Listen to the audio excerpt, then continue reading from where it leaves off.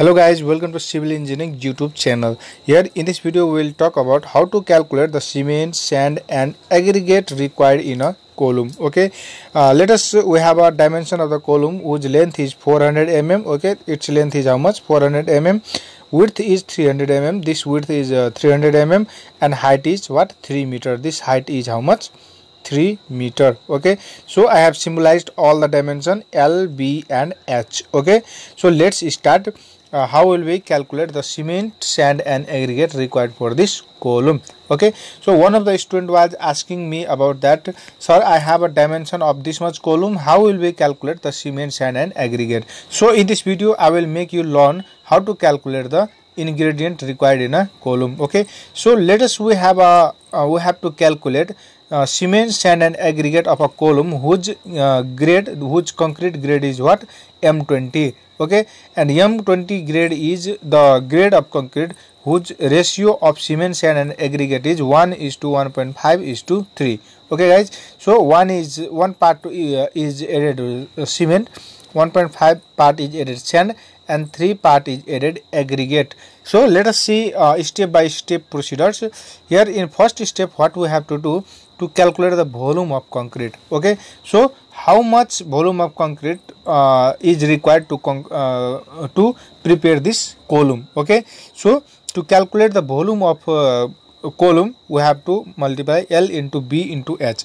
Guys, we are calculating the volume of this column from here to here only. Okay, we are not taking this footing. Okay, in next video we will talk about how to calculate the volume of trapezoidal footing, step up footing. Okay, and also you can calculate the volume of this types of footing easily by the same formula L into B into H, but the difficulty is to calculate the volume of trapezoidal footing. Okay, so I will tell you in next video that how to calculate the volume of trapezoidal footing. Okay, so in first step, calculate the volume of concrete. So the formula of volume is L into B into H. Okay, so L is this length, B is this width and height is this of the column. Okay, so here the L is 400 mm and B is 300 mm and H is what? 3 meter. So I have converted all the 400 mm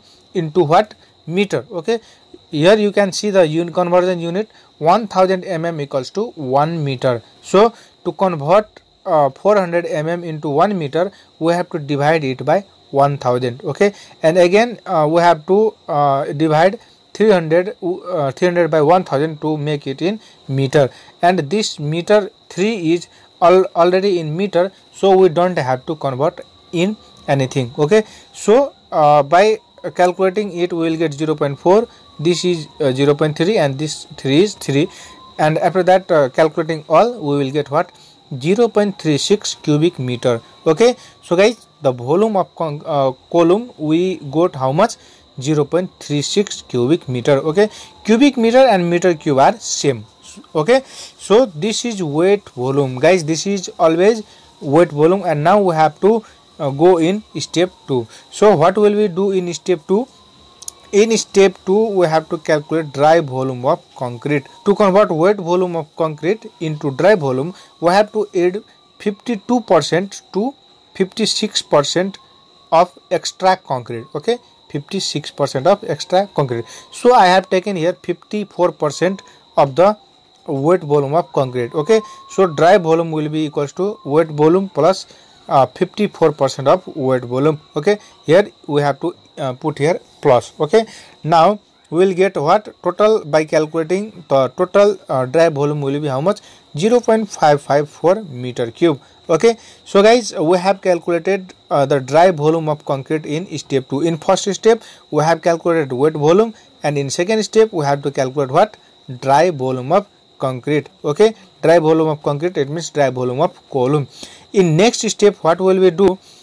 We have cement, sand and aggregate in a column of grade M20 whose ratio is 1:1.5:3. So total part becomes how much? 5.5, and dry volume we have calculated how much? 0.554 meter cube. We have this much data. Okay, now in step 3 we have to calculate the ingredient. Ingredient means what? Cement, sand and aggregate. Okay, now we are going to calculate how much cement, sand and aggregate required for M20 grade of concrete and this much volume of concrete. Okay, so volume of cement will be, how will we calculate volume of cement? So part of cement. Okay, so part of cement is how much? 1 divided by total part. Total part is how much? 5.5 and multiply it with dry volume, this dry volume. Okay, so after calculating all the values we will get how much? 0.1 meter cube. In the same way, volume of sand.